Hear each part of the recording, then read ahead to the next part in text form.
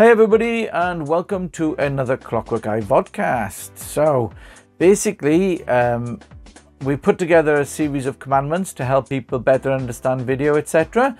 This is all the stuff that we teach in our workshops, which include filming and editing your own video content through to creating subtitles and using them videos on YouTube and Facebook, etc.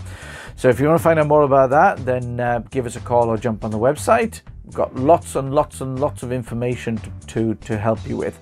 So today we're on commandment number 3. So commandment number 3 is all about equipment. Your equipment does matter. It doesn't have to cost a fortune, but the way you use it matters more. So for example, you can see this is a nice still shot with a microphone attached to myself, and also the lighting is good, and I've got obviously a tripod, etc.